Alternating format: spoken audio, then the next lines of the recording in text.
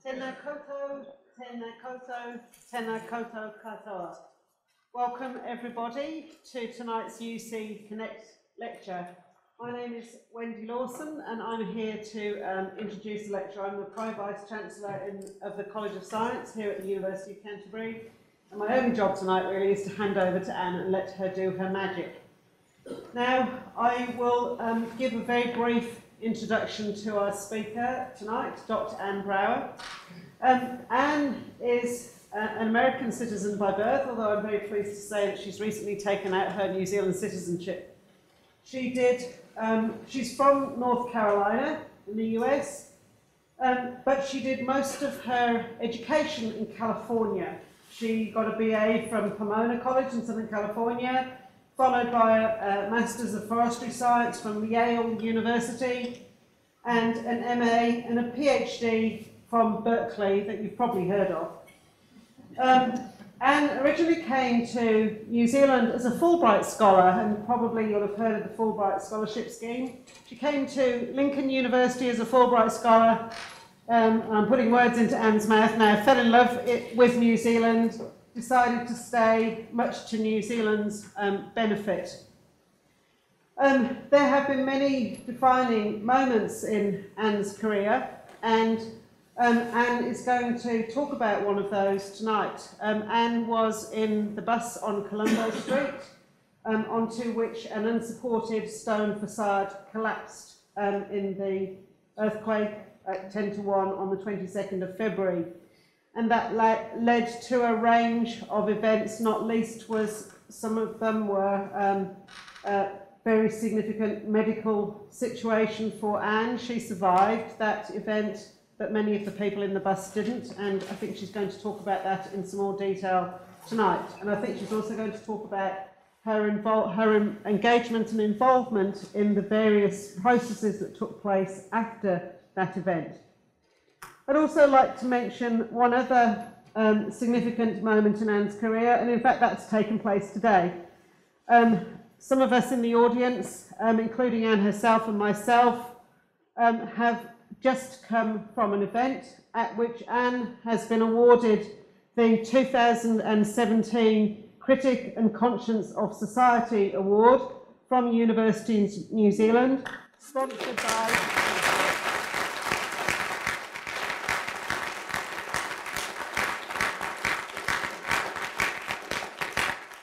Thank you, spontaneous applause. What can you hope for? So that award is sponsored by the Gamma Foundation, of which the sponsors of the foundation are here tonight in the front row, Grant Nelson and Marilyn Nelson, welcome, and the judge, Steve Weaver, who I'm sure that some of you will know. I'm not sure what that was for Steve. Yeah, nothing wrong with that, Steve. So I'm very shortly going to hand over to Anne, just a few housekeeping matters, as you can imagine. The bathrooms, if anybody needs those, are just, if you go out of here and then turn left. I have some instructions here. If you hear the fire alarm, please follow UC staff instructions, and I guess that's probably going to be me shouting at you about what to do. And follow me to the evacuation point. Which is in the Clyde car park on the east of the building. We're going to now hear from Anne, as I say, who's had this very special recognition today. Anne is going to talk for around about 40 minutes. She tells me she's timed us at home and it's 37 minutes.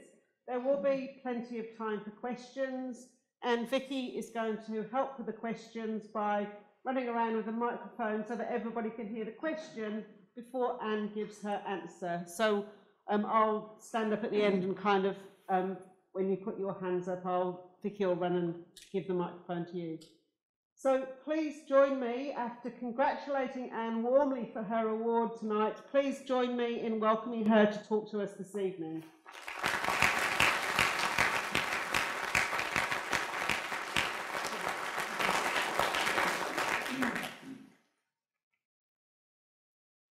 Thanks very much for sharing your evening with me. Can everyone hear? Okay. So These days, we tend to hear a lot about what's wrong with the world. And tonight, I'd like to talk a little bit about how to change the world, how to make the world just a little bit better, just a little bit closer to right. It might be just a small aspect of a small corner of the world, but we've got to start somewhere. And much of a university education is a call to arms, and if it's not, it should be. So tonight, I'm here to give you a few arms to respond to the call whenever you might receive your call. I received my call to arms when I was a passenger on this bus. 12 people died on or beside this bus from Sumner to the University of Canterbury. 16 people died and 1 was paralyzed on that one block. I was the 13th person on the bus. I broke too many bones to count, spent 2 months in hospital, took 6 months off work, and it took a further 18 months to get back to running, jumping, and playing the fiddle. And I still feel the earthquake in every step. Such an experience tends to be rather life-changing. In my case, it changed me from an economically oriented geographer focusing on South Island high country land reforms into a somewhat reluctant activist for a law reform of unreinforced masonry buildings in New Zealand. So tonight, I'm going to share a few of the lessons that I've learned on making a difference. These lessons come just as much from failures to make a difference as successes. But let's start with the successes.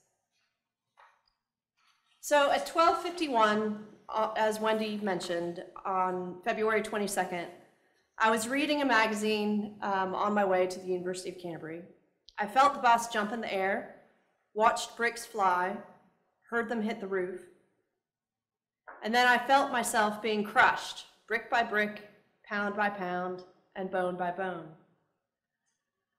During that experience, I passed through the gates of hell, visited the dark place, and shrank from the bright light. I heard and felt the involuntary death throes of a 14-year-old boy, a 78-year-old woman, and 12 others in between. My leg, my hand, and my soul will never be the same.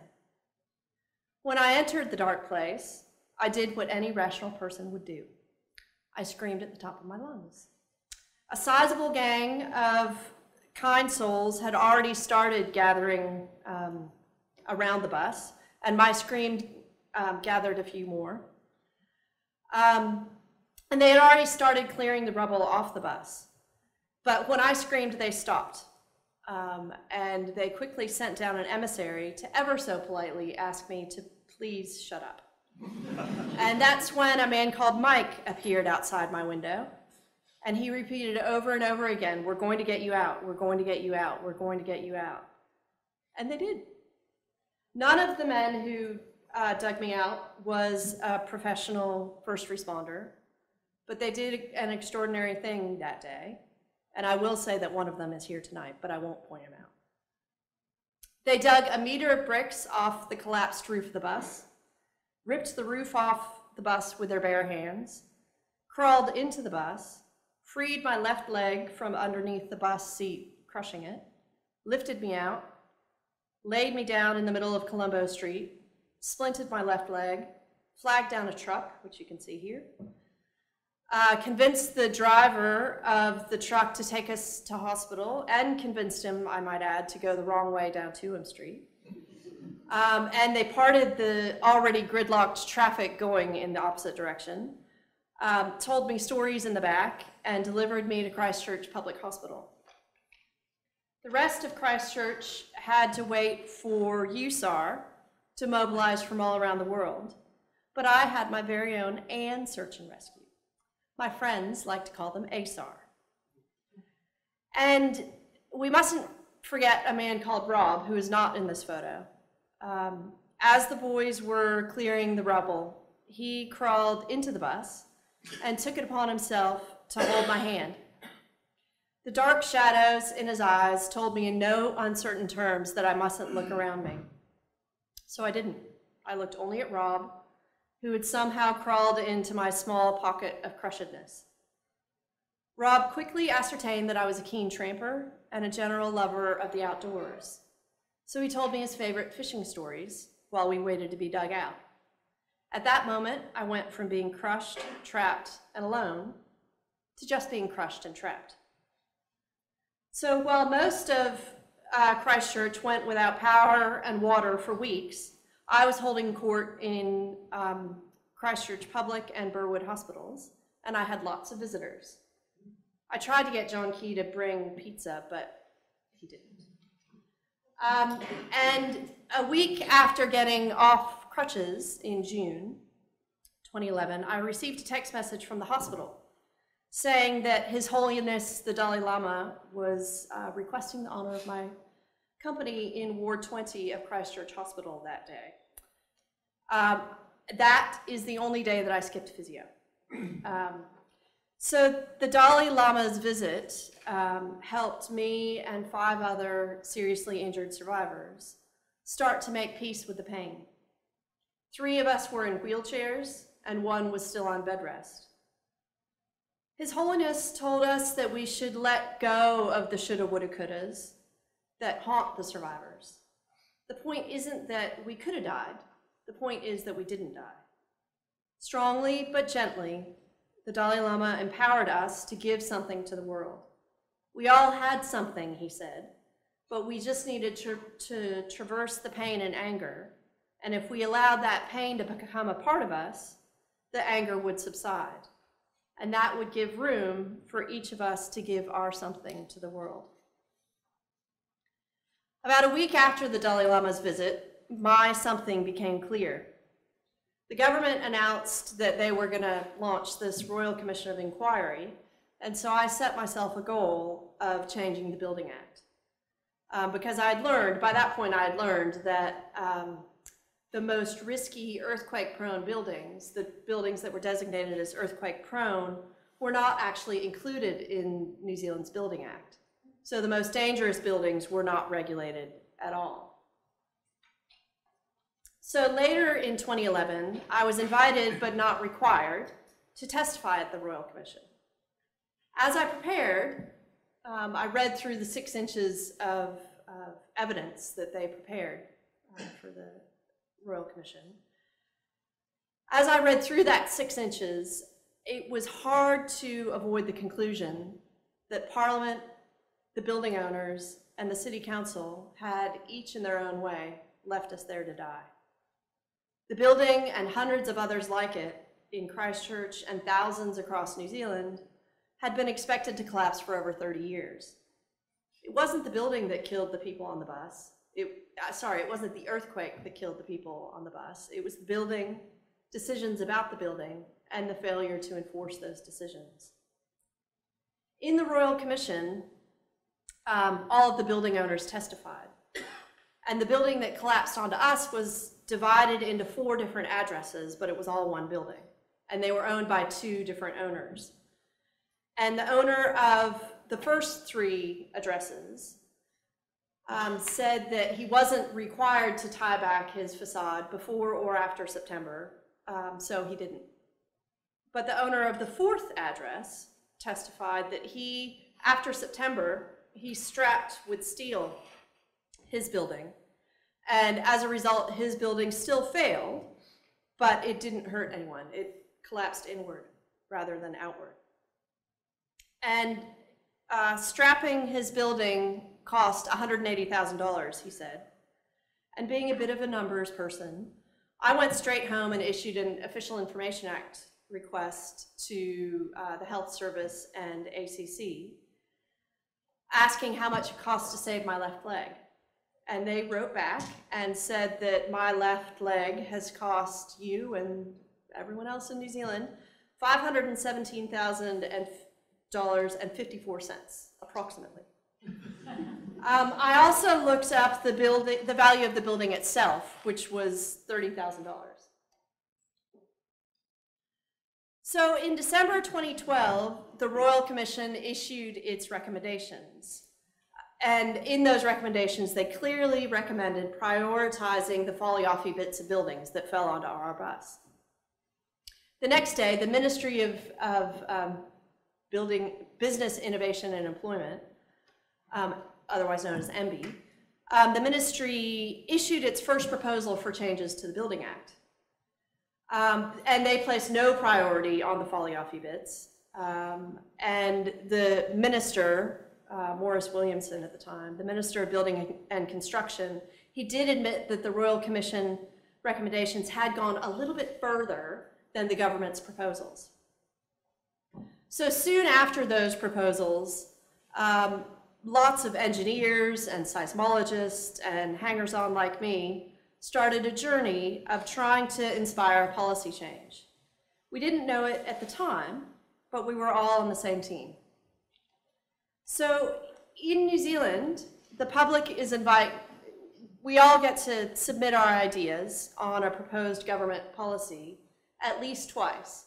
So we get to submit when the ministry makes a proposal, and we also get to submit during the Parliamentary Select Committee phase. At the time that these things were going through a little bit further, the minister changed and it became Nick Smith, who was also the Minister of Environment, which, as Wendy has noted, is my day job. So in the run-up to the parliamentary submissions, I learned all I could about buildings and earthquakes in order to write the best submission that I knew how. So in my first submission to Parliament, I tried to change the question. I knew that the building owners would talk about the costs of retrofitting, which are substantial. So I talked about the costs of not retrofitting, and also about who pays those costs. Because the taxpayers paid to save my left leg, thank you very much, I do treasure that left leg, we, the taxpayers, had paid all of those health costs in dollars. I had paid the costs of not retrofitting the building with time in hospital, and the other passengers had paid the costs of not retrofitting with their lives. And so that's quite a lot of subsidy for one building with a government valuation of $30,000. So in my submission to Parliament, I talked about the 3 E's of policy, which in general, we want policy to be efficient, effective, and equitable. And subsidies to owners of dangerous buildings within 200 kilometers of the Alpine Fault are economically inefficient and generally unfair or unequitable. So combining all of that, I told Parliament that I thought that we should fix the parapets, the gables, the chimneys, and all the other Foliafi bits first, not because that's what fell onto our bus, but because they are the cheapest to fix, they're the first to fall, and they're the deadliest when they do fall. And as it happened, many of the kind souls who rescued me off of Colombo Street that day were engineers and builders. And many of them knew and shared my passion for changing the law. So several engineering firms worked with me and asked to sort of helped me with the details of my submission, and then asked to use parts of my submission in their submissions. And the city of Christchurch also asked.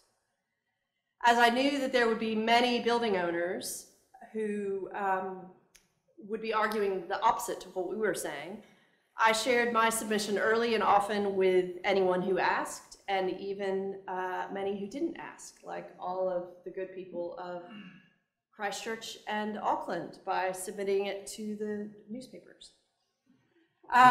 So anyone who submits to Parliament, as you can see there on the left,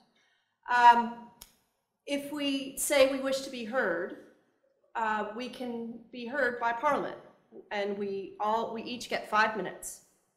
So for my 5 minutes, I used cold-hearted political strategy, thinly veiled in emotion.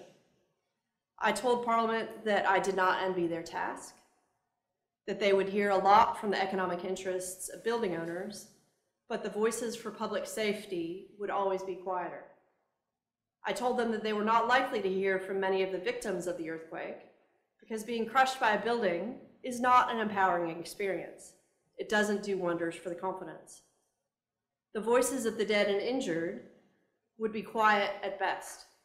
So I pleaded with the committee to listen to the voices that they would never hear and to hear those who have no voice, because sometimes those with the least ability to speak have the most to say.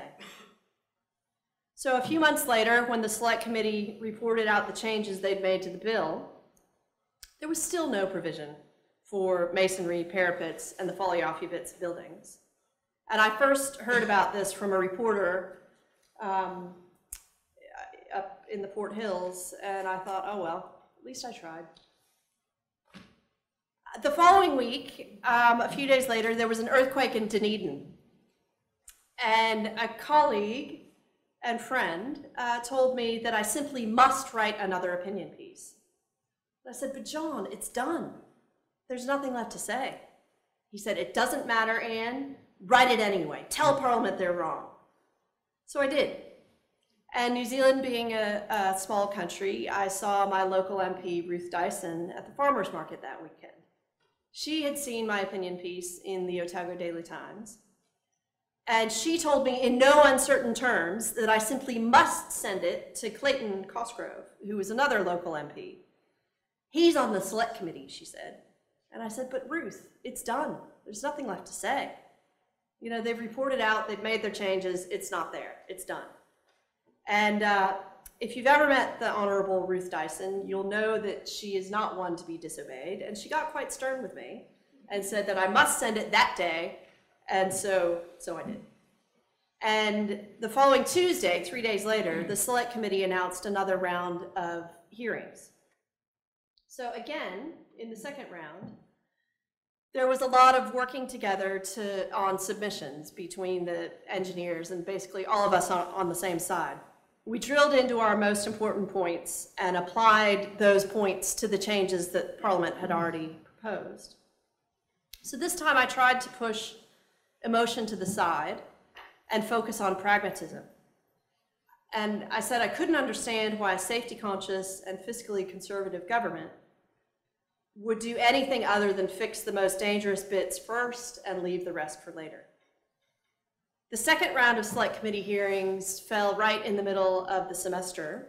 And so once again, I got 5 minutes to speak to the committee, but this time I had to do it by phone in between classes. So I gave it my best shot, and I crossed my fingers, but I did not hold my breath. And a month later, and about 2 weeks before the Select Committee was due to report out for the second time, I got a phone call from a business reporter at the NBR, the National Business Review. She was all fired up, and she was writing a series of articles about the Building Act. And she was going through all of the submissions and writing an article summarizing all of the different positions. Because although the Building Act it sounds a bit of a dry topic, it was actually quite controversial because there's a lot of buildings in New Zealand and they're worth a lot of money. And so changes to the regulations about buildings are quite a big deal. So the NBR was writing a series of articles about this. Great. So with a speck of hope, I rang up a friend in Wellington to see if the minister, Nick Smith, was coming onto our side following the pressure from the NBR. He said, not a chance. And I said, oh, okay. So I had a slightly bruised speck of hope, and I noticed that Nick Smith was due to speak at a conference that following Friday.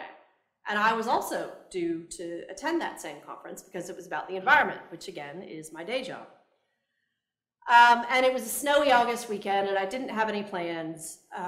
So I dusted the bruises off my speck of hope and wrote one last opinion piece and sent it to the press and the New Zealand Herald. And they both published it.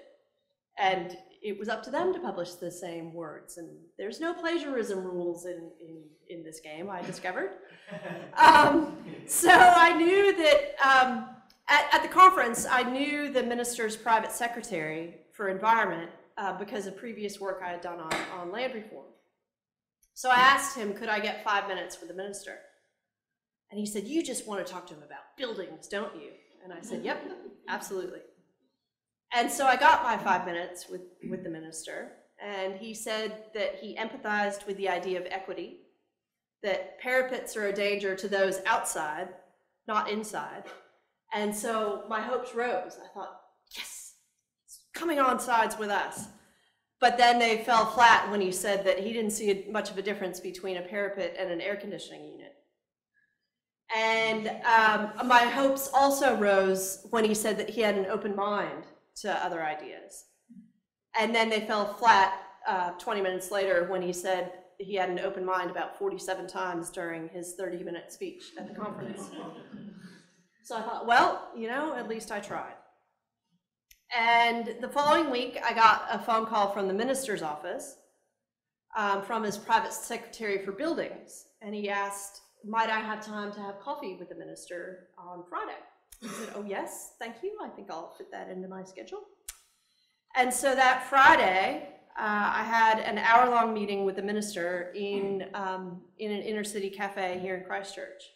And he told me that he had halved the required time for fixing parapets and other folly-offy bits of buildings in the highest 2 categories of seismic risk in the country.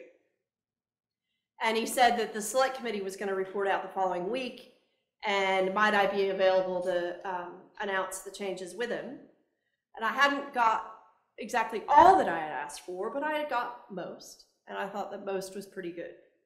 So I invited a couple of my rescuers to come with me to meet the minister and to announce the changes. And for that, I had to miss an hour of class.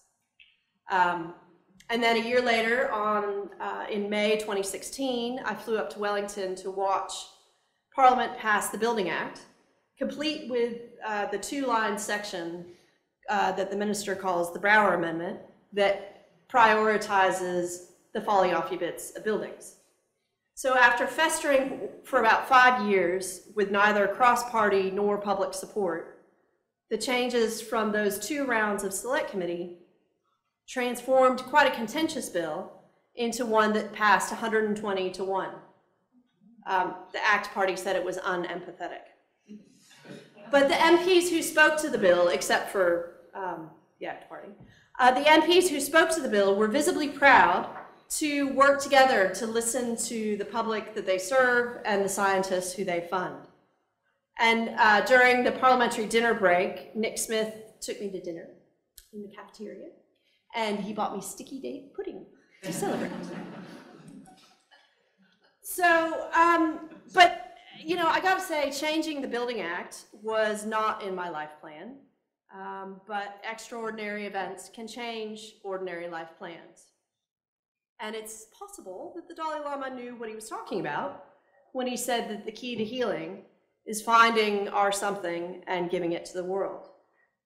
So years before the buildings came onto my radar, South Island High Country land reform had already taught me a lot about politics and policy and how the little guy can make a difference every once in a while. But I'll give you a spoiler alert. The High Country story does not have such a happy ending just yet. Hope's spring eternal, though. So when I arrived on the South Island, I was surprised to discover that the government had been selling Crown land on the shores of beautiful mountain lakes.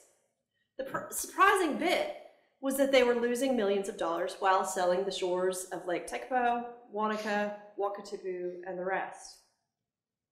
So when I wrote my report to Fulbright at the end of my year, I managed to spend 108 pages saying that basically when the Crown sells land, the Crown should make money. Well, it turns out that no one was happy with these findings. North and South magazine called me the chirpy Antichrist. And National Farming Lobby said that I was unworthy of a PhD and that I should be banned from public speaking. A year or 2 later, an environmental group took the Crown to court and lost. But then after years of controversy, the then Minister of Lands, David Parker, changed the policy. Yes, victory. But then about 12 months later, the new minister changed it straight back to what it was before. So here we are, a decade later, and I'm still waiting to make a difference in the high country. Nearly every week for the past year, we've seen a news story about land use intensification in the Mackenzie Basin. This month, these landscape changes made television both on HBO in the USA and TVNZ last night. If we look at land use change since I started work on the high country, it's fair to conclude that the vistas, the flora, and the fauna of the Mackenzie Basin have got worse, not better. So since I started, you can see here that nearly in these green bits here, nearly a third of the basin outside of the parks have intensified in land use. The next question is, so who owns the land that's intensifying? About 1/3 of, so this purple land here has been freeholded through this high country land reform. And about 1/3 of the new freehold has intensified in land use. So you can see the sort of darker purple. And then on the photo there is the top of Lake Benmore station. Lake Benmore, and that's a former pastoral lease that has now been intensified. So you can see quite clearly the irrigation circles and the cropping in place. So then you look at land that has not yet gone through these pastoral reforms, and that's the yellow land in this map. And you can see in the sort of brighter green inside the current pastoral leases that actually quite a lot of the land that's still under Crown control has intensified. So in most of these cases, but not all, and read Newsroom to find out which ones are the exceptions. In most of these cases, the Commissioner of Crown Lands has given consent for this development. So to see one type of this intensification of Crown land, here's an irrigation pipeline that's going in just next to the shores of Lake Pukaki. So it's slated to go through, and it's actually starting already to go through Simon's Pass, pastoral lease, and the bit of that's going to go into conservation land. So this pipeline here is going through conservation land. It's not there yet, but it's getting there. So then the next question becomes, okay, that first question that I asked back in whenever it was, 2006.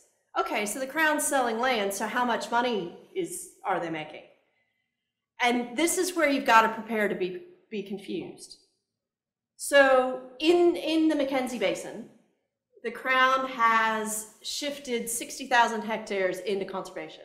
So basically, they've bought the grazing rights off of 60,000 hectares, and they've sold the freehold to 90,000 hectares.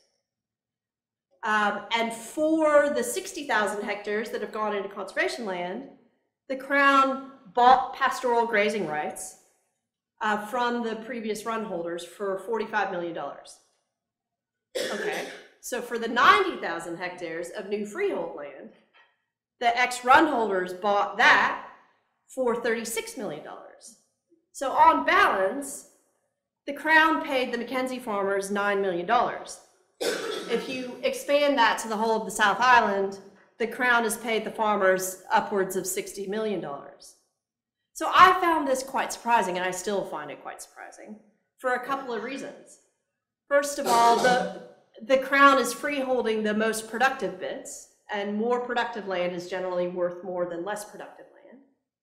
The Crown is generally also freeholding the lakeshore, lakeside bits, and land on lake shores is generally worth more than higher altitude land above lake shores. Freehold is generally worth more than leasehold, and 90,000 hectares is usually worth more than 60,000 hectares. So, you know, go figure. And if you're confused, and I see quite a few of you sort of furrowing your brow there, and that means that you actually understand it quite clearly because it just doesn't make sense. These outcomes didn't make sense in 2006, and they still don't make sense. And to make matters even worse, we've tracked what happens to the land after it gets freeholded, after it gets privatized. And in the Mackenzie, about a tenth of the new freehold land has on sold for $27 million.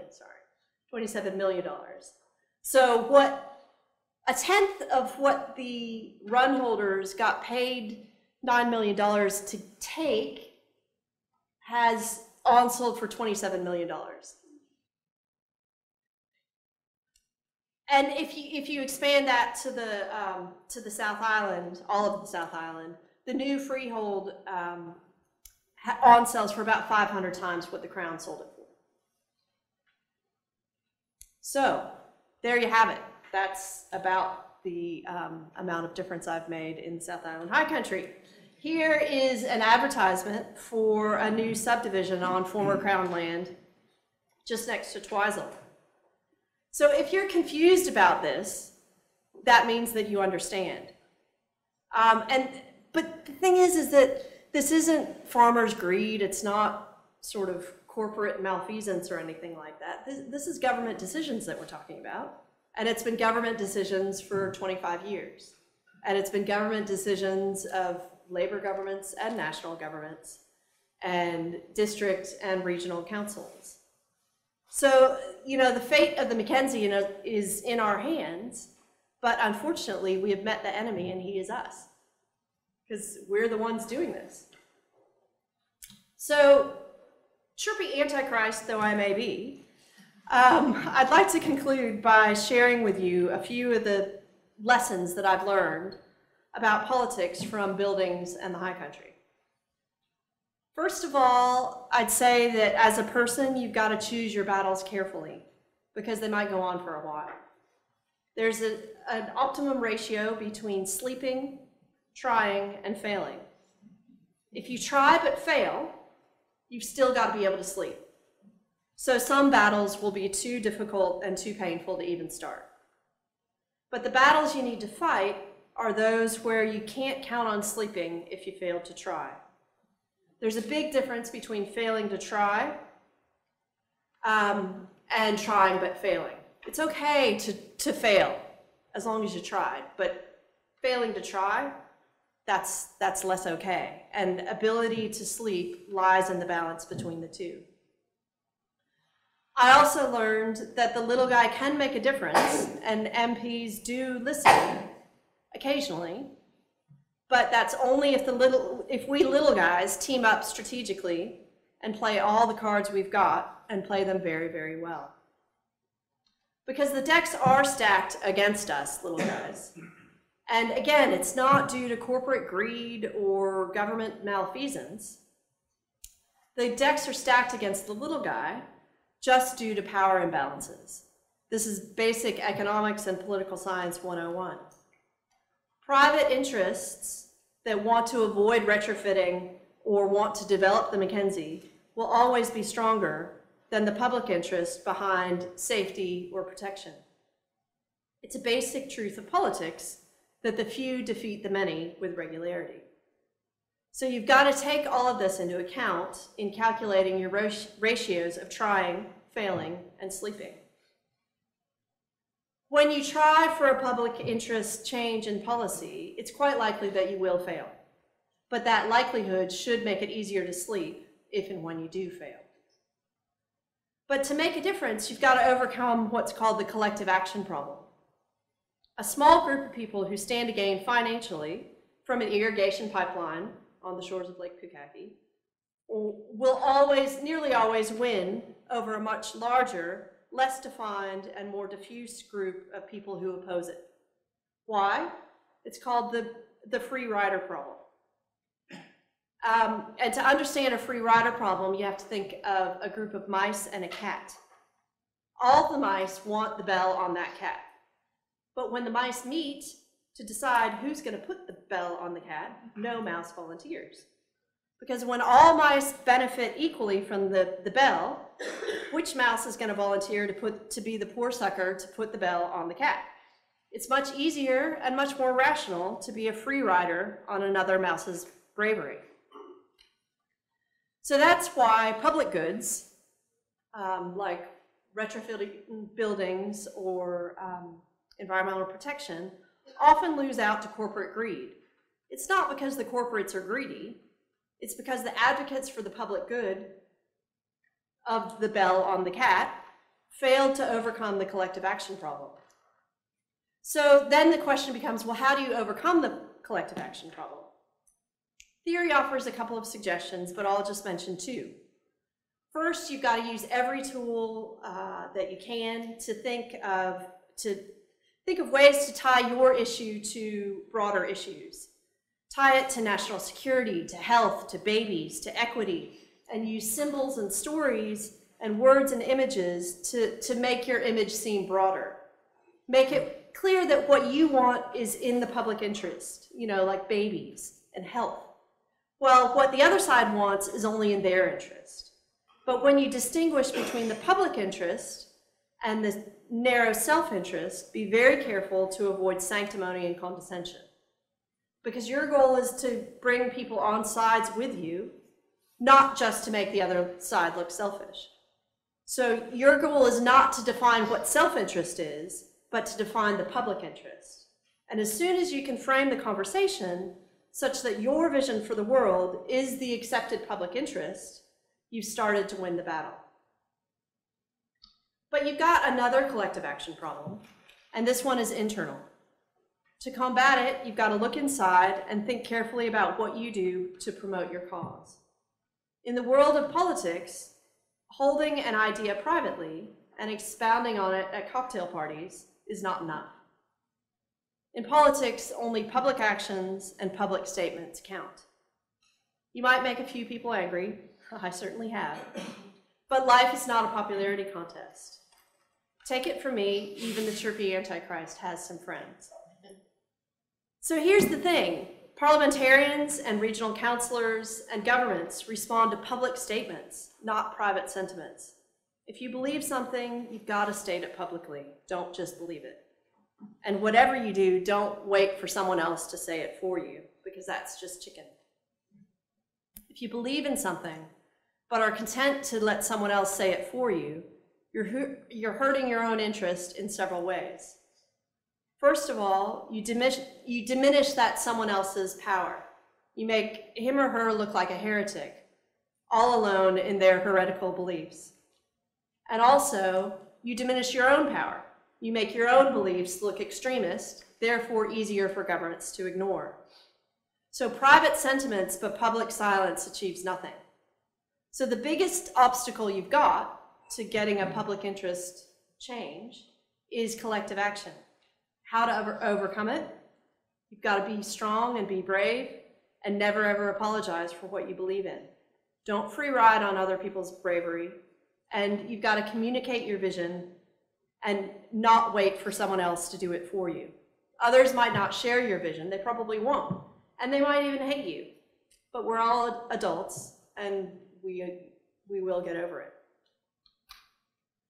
So in the high country, I learned that you've just got to speak the truth as you see it, early and often, clearly and concisely. In the buildings journey, through 2 rounds of parliamentary select hearings, I learned a few more concrete tidbits that are worth sharing. First of all, there's no peer review for the Scoop website. If you want to put something up on Scoop, go right ahead. Early on, I saw someone else, I saw a press release that I really fundamentally disagreed with about buildings. I thought, I wonder how they got that up there. And so I spiffed up my submission to Parliament and sent it into Scoop, and up it went. And soon after that, a few other people had seen it, and they went and put their bits of my submission into their submission. And so, yeah, just make it look like an official media release, and Scoop will take it. And from that, I also learned that sharing draft submissions is a really good idea. There's no peer review and no plagiarism rules in submitting. The more people who expound your ideas, the better. And also, I learned that newspapers don't always have the same originality standards that academic journals do. If you work hard on a submission to Parliament, it's well worth working just a little bit harder to send it to a newspaper, or, I mean, nowadays it's more about websites and blog sites, but it's well worth sending it to the media in whatever form it takes. And you know, if you just happen to send it to a couple of media sites at the same time, well, it's up to them whether they publish it or not. And when it comes to presenting to select committee, be warned that the staff will instruct you not to repeat what's in your submission. And that really threw me. But what they mean is not what they say. What they mean is don't read your submission word for word, just go over it, sort of the greatest hits of it, and summarize it. And throughout both, but especially through the buildings journey, I have to say it felt quite uncomfortable to purport to know the way forward for the nation. It felt quite arrogant and presumptuous, because who was I to impose my will on the nation?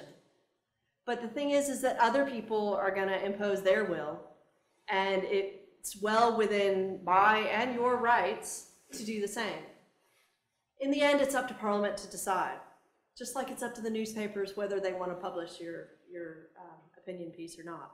So it's not you imposing your will on the nation, it's just you asking Parliament to consider your vision for the world as they take their decision. And people often say that politics is a game, or politics should get out of the way of good governance. But, you know, they taught us at Berkeley that politics is not a game and it never gets out of the way. It's the way of the world.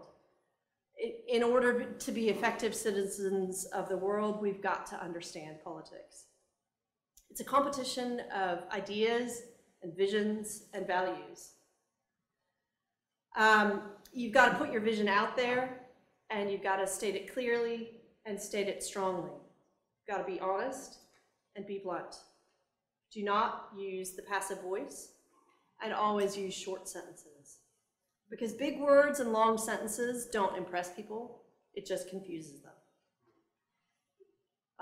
Avoid hinting at something in the hopes of being clever. It's not clever, it's just cryptic. And you got to remember that you know your issue better than anyone else. So don't be subtle. Because this is your vision for the world, so you should state it proudly, but not smugly. You also need to remember that politics is an exercise in strategic hypocrisy. You shouldn't be afraid to change your position or state things maybe a little bit too confidently or a little bit too simply, but you should just be strategic about it. Because hypocritical or not, politics is all about communicating your vision for the world. Use every tool you've got. Stories, words, symbols, numbers, metaphors, all of it. You might wish to take this as a call to arms, but I'll leave that up to you. I will say that it is you who creates your world. Others will shape the world according to their vision, so it's your right and your responsibility, perhaps, to at least try to shape the world according to your vision. I'm not here to tell you what your vision for the world should be. I just tried to share a few ideas about how to implement your vision. So when you receive your call to arms, which I'm sure you will one day, whatever that call may be, I hope that you can be strong and be brave, never give up, never apologize, never take no for an answer, and always remember what Margaret Mead said, which is never doubt that a small group of thoughtful, committed citizens can change the world. Indeed, it's the only thing that ever has. Thank you.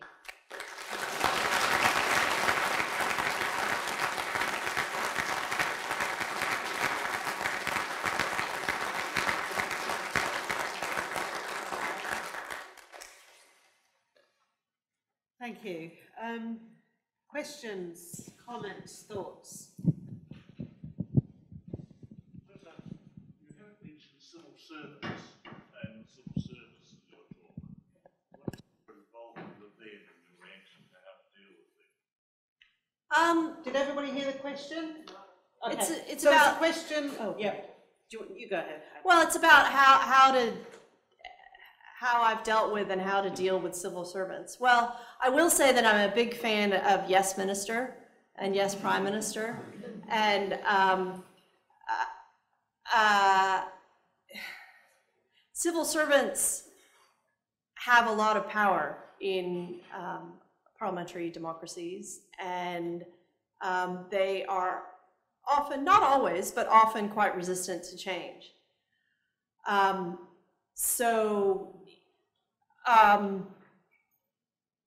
I can't say I've been terrifically successful at dealing with civil servants. But in terms of, yeah, gosh, that's a tough one, because that, you know, hell hath no fury like a recalcitrant civil servant. I do think that sometimes going straight to the minister, often the minister will be at odds with the civil servant, just like Yes Minister depicted. I have had the experience of ministers, so civil servants saying, no, we will not release the data about who paid who how much money. They declined that for years, but then the minister rang and said, oh, would you mind just asking me that question? So sometimes the ministers want change more than the civil servants do. So you got to sort of figure out which one is on your side, because it's not likely that both will be. So they're often at odds, those two. You just wait for the... I think I could probably shout, actually. And my question, I guess, was about that question about collective action. I've been involved in the past in things, and one thing that becomes very clear very fast is that that small group of interested parties, like developers or whoever, they have a lot of highly talented people that are funded and spend days and days and days sitting through government meetings and doing all the work that your public activist people have to do sort of on a pro bono basis alongside their actual jobs. And presumably that's one of the factors, do you think? Did you want to comment on that? That makes it harder to live by? Yeah, absolutely. And the High Country is a perfect story of that, where you've got all of these farms all around the High Country where the farmer is quite rightly very interested in the outcome and has a vested financial interest in the outcome. So as you say, can afford to pay lawyers and economists and accountants to fight the long haul, whereas the public interest groups have to fight the long haul on all 306 pastoral leases up and down the South Island. So you've got 1 divided by 1 strength on any given pastoral lease, but you've got 1 divided by 306 on the other side. So yeah, it's just, the decks are stacked against the little guy, and that's just another way that, yeah, it doesn't look good for us, sorry.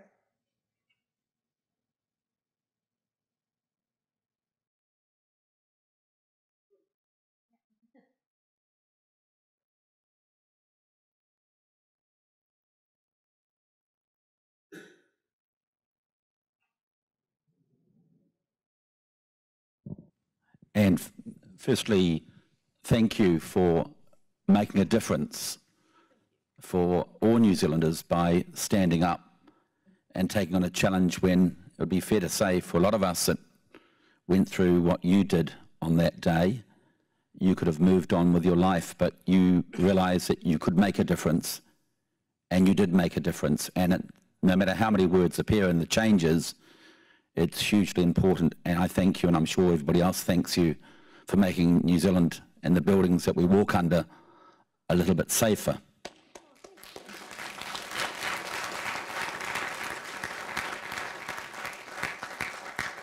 But my next question, working in public relations and advocacy and lobbying and working with governments and councils, is simply this. Do you actually think we've learned a great deal from this earthquake when you consider recently there was a derailment in Auckland and it was alleged that Shonky Steel came into this country?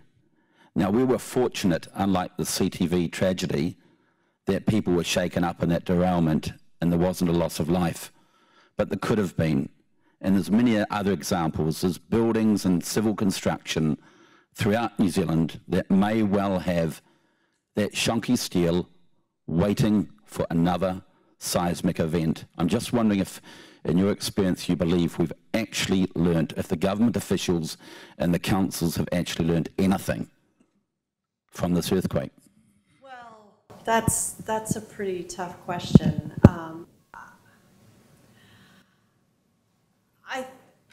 I think buildings are, you know, like Sarah was asking about, give an example of that type of collective action failure in the high country. You've just given two good examples of regulatory failure in sort of buildings and infrastructure. You know, regulatory failures happen all the time. That's why economics exists. And that's what it's all about. So I don't think I think it's a little bit unfair to say just because there's another regulatory failure here, it means we've learned nothing. There's always going to be regulatory failures, but we little guys have to keep vigilant about it. Because another thing I learned in the high country is that,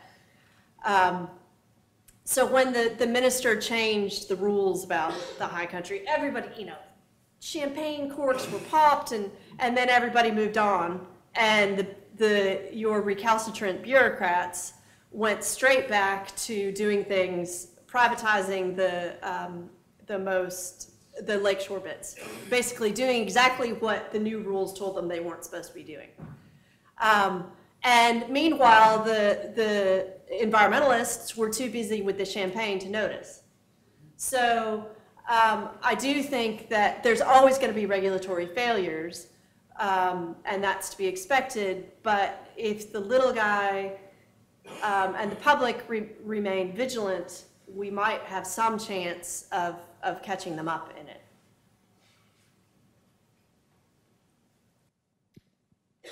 Hi, my name's Nikki. I have a URM in High Street. Do you know that there are a number of building owners in High Street who have done nothing for 7.5 years, who have until 2033 before they need to actually strengthen and repair their buildings?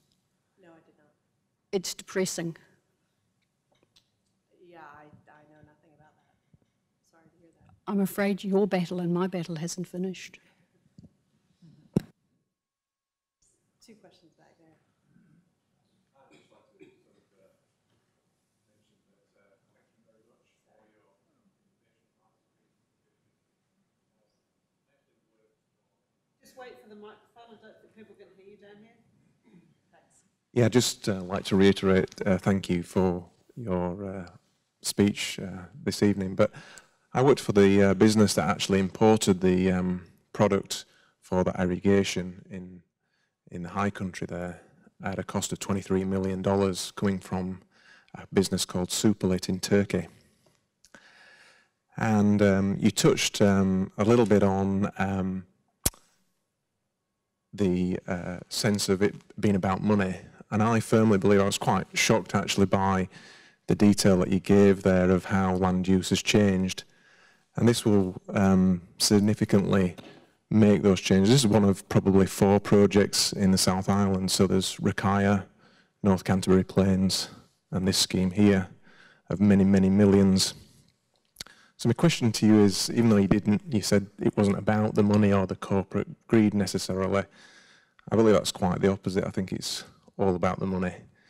And I'm just wondering, in your connections with politicians, whether or not they sort of play on the knife edge, as it were. It's like a bit of a boys' club. What are your thoughts when you're connecting with politicians and counsel people when you're talking vast sums of money like this one? Well, I do agree that there is a lot of it is about money. I guess what my point about it not being about money is that's not the reason why the decks are stacked against the little guy. That's more about power imbalances. But in terms of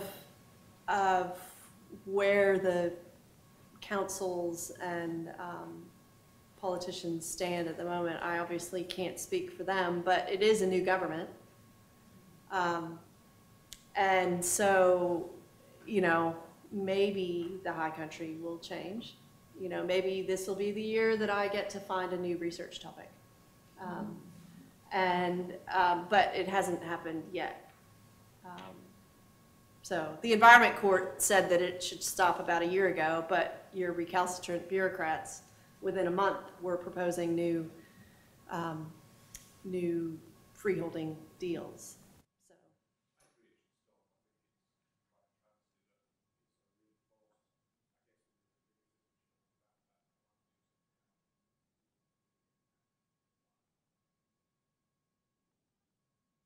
Okay, I'm just very conscious of time. We'll take one more question and then I'm going to wrap up the formal proceedings. Yes, Anne, any theories on why the last Labor government didn't do more to adjust tenure review to prevent what you've unravelled? Is this because of lack of public concern? Was that one factor? I think there was a lot of that. I do think that it's much more sort of standard, like the standard story, oh yeah, tenure review is a ripoff. Now, in 2018, that's pretty well known. It was front page, it's been front page news in the press and on Newsroom for years now. But in 2008, there was a lot of private sentiment that it was a ripoff and that maybe it should stop, but there wasn't much public statement about it. And that could be why, because the minister was, the then Minister of Lands, now Minister for the Environment, has said that the single best and cheapest thing we can do for New Zealand's environment is to stop tenure review. But they haven't done it yet, again, so who knows? I'm waiting. Just a quick question, sorry. Where do we go to get involved?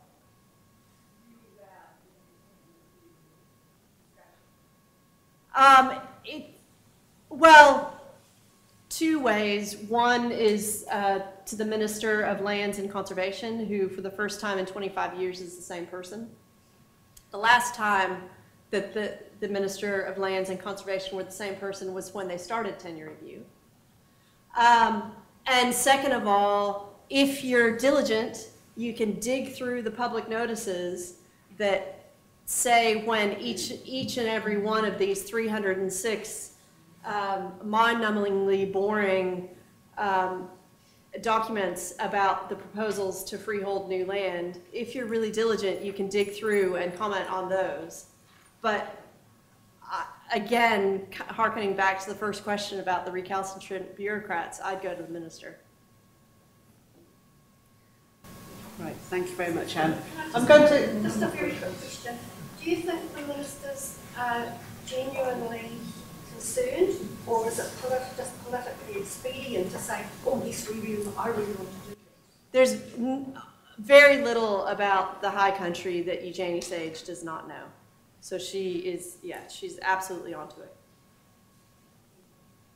Great. Now people are leaving, so I really am going to draw a close to the formal questions, but Anne may be willing to take further questions if you come up to the front.